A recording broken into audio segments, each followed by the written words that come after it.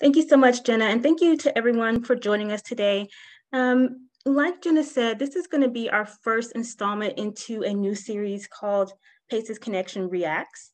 And this is where we will take the time to actually look into a lot of different things like conferences or current events and really look at them through a PACES lens, through a trauma-informed lens.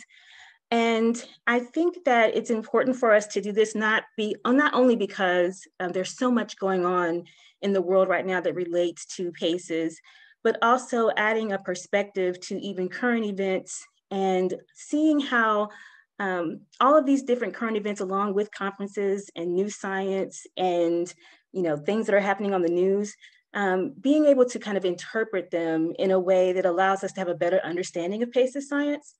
And so today we're going to look at the Hope Summit, and which was their first annual Hope Summit. And I think that this was a great opportunity to really kind of launch our understanding of PACES science as we look at both positive and adverse childhood experiences. For me personally, it's been a bit of a struggle because I must admit that when I attended, I had to kind of reflect on myself and how I often put too much emphasis on adversity in my work and don't give enough focus and effort into PCEs and resilience. And so we've gathered today staff and hopefully those of you who attended the Hope Summit as well to kind of reflect on the summit and look forward to what it means for our movement, what it means for ACEs initiatives, and how we can move forward in a real way and incorporate positive childhood experiences into our existing work on ACEs. And so I have with me Allison and Natalie, who also attended the event, and we're going to really just kind of talk through our experiences. And so I'll go first. Like I said, when I attended, I had to self-reflect. And so I always talk about how naturally pessimistic I am and how I really do focus most of my work on trauma and ACEs and specifically historical trauma and how systems of oppression are impacting people. And I don't give enough effort and thought or even really being able to look at the science of positivity and hope.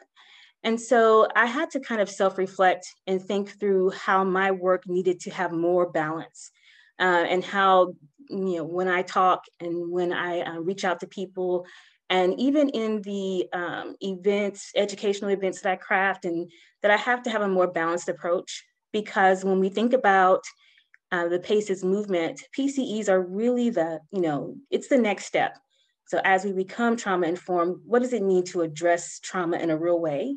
It's going to be creating or crafting positive experience for people, not just children, but also adults, and that those positive experiences really help to bolster their resilience, but also to, look at it from a scientific standpoint. It is really long-term helping them to build their own resilience, to learn how to create positive experiences for themselves.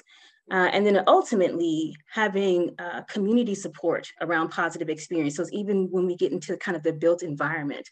And so there's so much there. And so I thought that it was a great conference. I really love the, beyond the science aspects of it. As a psychology professor, I'm very familiar with that.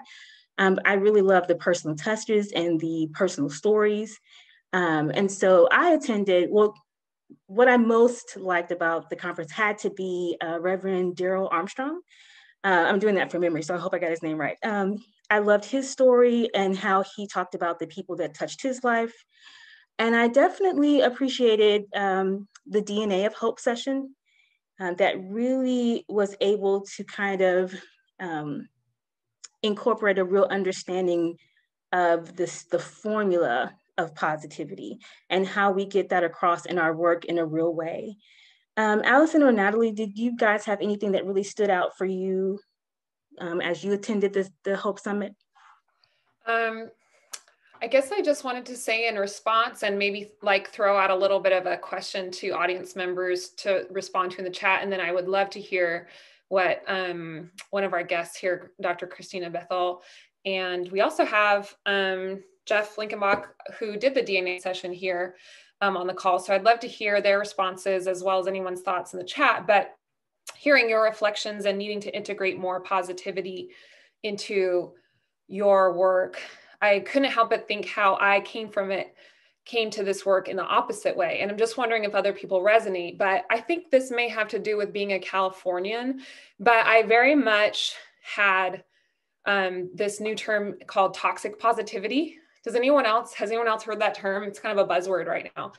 And so I actually was a public speaker on the topics of kindness and gratitude. And I've written blogs in the Huffington Post, and I've spoken on stage in cities around the world on kindness and gratitude. And then I had an emotional meltdown, and I had to actually look at my ACEs, and I had to figure out how to heal. And so it's interesting for me because I'm like, how do we do the positivity work while still acknowledging that how important it is to look at the abuse and the trauma?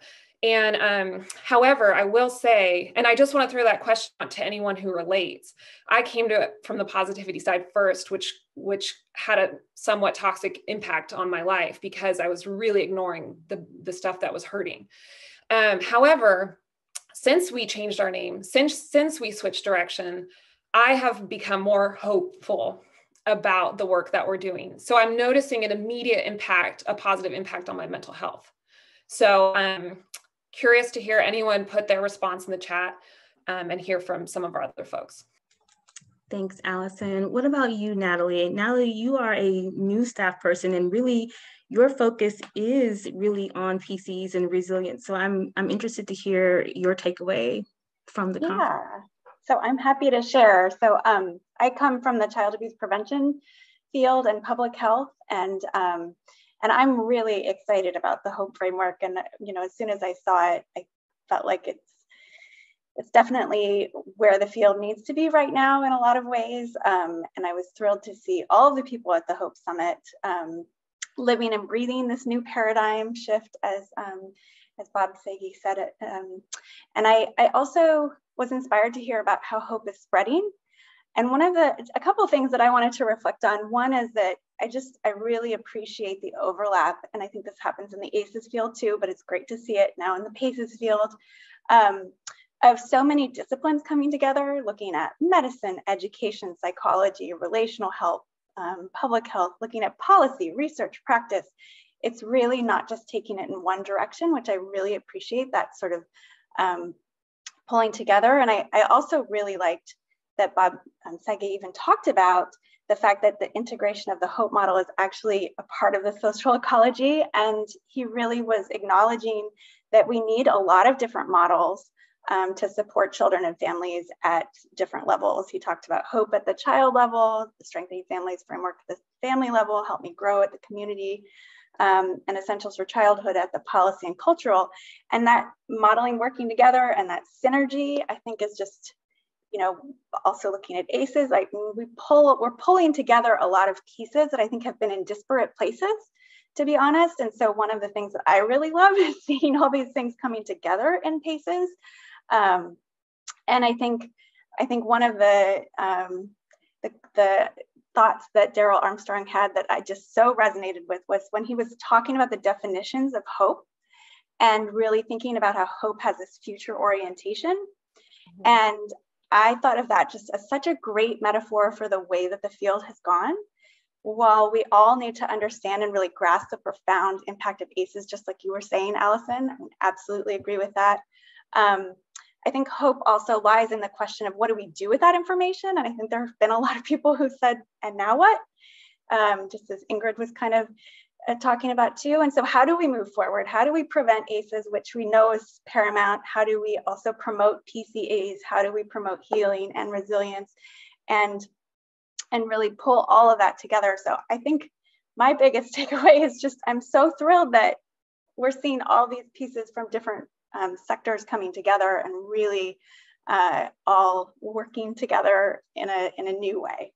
So that would be my big takeaway. Thank you, Natalie. And yeah, I think, definitely the multi-sector approach is so important.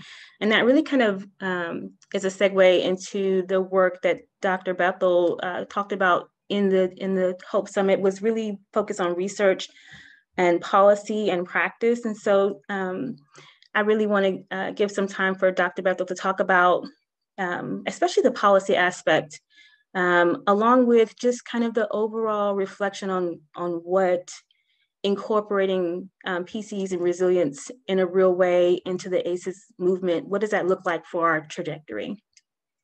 Great. Well, I want to really base a few comments I'm going to make, and I'm assuming I'll just take a couple minutes and then maybe Jeff will talk and we'll keep talking. But just to be responsive to what has already been said is that, I talk about the dual continuum of health, which is that we can flourish and have adversity at the same time. And in fact, most people who have adversity have many qualities of flourishing, which are kind of made up of meaning and purpose and participation and engagement in life, having relationships with people, positive relationships, seeking out and noticing the positive and not being afraid to immerse in positivity, even in the midst of adversity, is maybe one of the hardest parts, because our identity, when we have adversity, can get so caught up there, but we can still allow what is pleasant and what is connecting, which is often how we're connecting with other people about what's hard. So this paradox that the way we experience positivity is often about sharing what's vulnerable and difficult in a caring context, that becomes the positivity, and that they're not separate. They're actually embedded within each other, and that populations with a lot of adversity often show the most flourishing and resilience in some ways. And that doesn't mean we don't have to mitigate and eliminate what has led to that adversity in terms of social structures and racism and all of that. But the way to leverage the positive that already exists as a way to create the movement for that. So the dual continuum is really real, where people can be very sick, they have a lot of adversity. And by addressing that, by bringing our strength to that, we actually create positive experiences. And so I think that's a dilemma, but there's also the pitfall of toxic positivity, which is, just buck up and grin and bear it, which is actually gaslighting and demoralizing and abusive. And so we are not talking about that. And that often happens where, well, they did better than you. So, well, the truth is people who look like they're doing better than someone else who have adversity had either something different happen or they're masking because we're humans and we're all humans the same. And the safe, stable, nurturing relationships and love and connection that we need biologically and to matter are built within us. And when those go awry, we suffer and have adversity. And so the solution to the prevention, the healing, and the mitigation is the same thing as it's the opposite. It is in some ways the taking away of that. And I would just say that adversity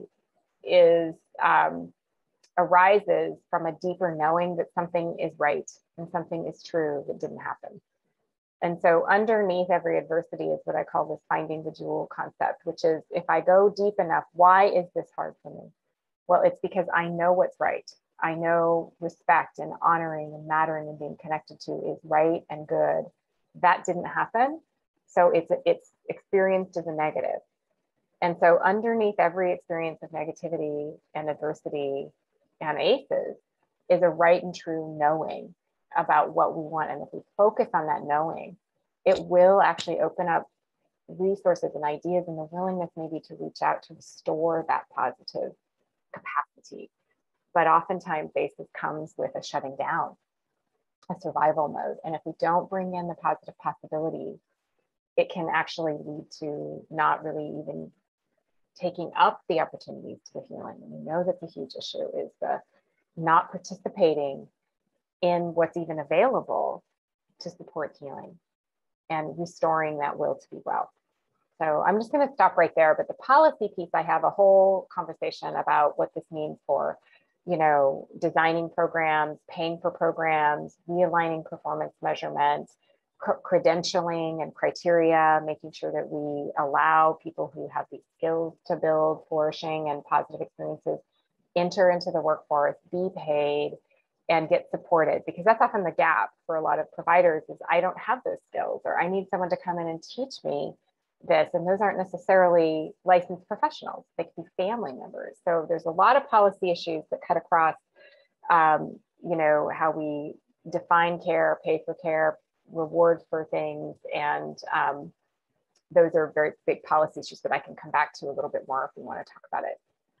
Yeah, and we can definitely loop back around and talk more about policy. And definitely what you said about gaslighting definitely resonated with me, because so much of, maybe not in this circle, because we are kind of in a bubble in our work, but when we think about, your everyday person, we are kind of pushed around this toxic positivity when people are hurting or in need. And we talk about, well, be grateful for what you have, or we basically don't acknowledge or validate their feelings. And this is something that happens with, anybody that's experiencing adversity. But then also when we think about on a larger scale, when we get to systems of oppression, so people of color, their experiences not being validated is what resonates with me with gaslighting. It makes me definitely resonate with what you're saying around that understanding that we have as people of color.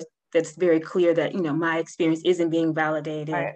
And how that can, that is re-traumatizing people. And it's not just people of color, it's anyone dealing with any overwhelming social issue, poverty, childhood abuse, all of that. And so I definitely resonate with what you're saying.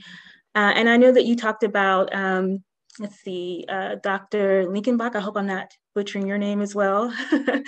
I attended your session, and I really loved your framework around spirit, science, action, return. And so I would love for you to talk about the Hope Summit and also how you see the ACEs movement moving forward as we incorporate hope and positivity. Well, thank you. Thank you so much. I honestly was just coming in to listen today. So just listening to all of you and listening to colleague Christy, Dr. Bethel. I just wanted to come in and listen, but it's an honor to for you to ask me. So a couple things. I'll jump off of some of what Christy was saying, and Ingrid, some of what you were asking. I think there's this, Christy, I like the term the dual continuum, that, and I think there's, if at the risk of really oversimplifying public health, that's what public health always does at its best, I think, is that it looks at risk and protection. It looks for gaps. It looks for the friction places, right? And so, Ingrid, to jump off it, I think your question is great. What does this look like for ACEs, for healing, for PACEs? I think we need both. I like to think of the positive, maybe, symbolized as a green upward arrow. What is it that we seek to grow? What is it that we want to see in terms of the whole language and narrative, in terms of flourishing and making room to create and expand? And we could look at the red downward arrow maybe as the risks and the harms, the toxins that oppressions that occur. And I think at a basic level, we're looking at the relationship between those two, and it's not one or the other. And in fact, at a real practical level, when we're talking about policy and communication and narratives, I think our most powerful examples always weave those together. I think the CDC is phenomenal at this. So whenever they're going to roll something out, they're going to speak about a hope and they're going to speak about a concern side by side, or it may be the other way around. And strategically, there's different reasons why we put one in front of the other. But there's always that hope of what could be better. What is there that is wanting greater expression? And there, at the same time, there's a concern of some of the factors that might be inhibiting that and or diminishing that. And so I'm really interested in the friction places where these come together and the tensions. For us individually in our own healing. With ACEs, for example, what is it in me at times where I am afraid to allow that positive to express, right? Sometimes it might be easier for me to lead with a wound, right? And or stay stuck in, and forgive me with the term, but a trauma drama, right? I could get stuck in that because it's very familiar for me. And at times that I may have to look at where the courage or the vulnerability of allowing that beauty or that positivity to come forth without that being toxic, Ingrid, as you're saying, which could be shutting down and be harmful as well. So I think this applies as well at the policy level. And I'll just kind of end with that by saying, I think at the policy level, we need to create the conditions that can honor both, create the conditions to allow that the conversation to be happening to enrich both. And I think that's what I'm excited about with your question about what's that next frontier for ACEs and how does hope and PCEs contribute. That's what I'm interested in, and that's what I want to explore at different levels. Yeah, and if Jeff, I can talk even more about this sort of intimacy between adversity and positivity. You know, there's some studies, and Jane knows about this, and many people on this call, like with treatment of addiction by, you know, looking at the fact that it's ritualized compulsive self-soothing, which is kind of what they call it. And that the first thing you say is, isn't it wonderful that you care enough about yourself to not want to be in pain? And I know you're in pain and I want to see it. And that is love in action. And that's positive experiences. And so literally the sharing of what's difficult, embraced with care, is the positive experience. And when you ask people to think on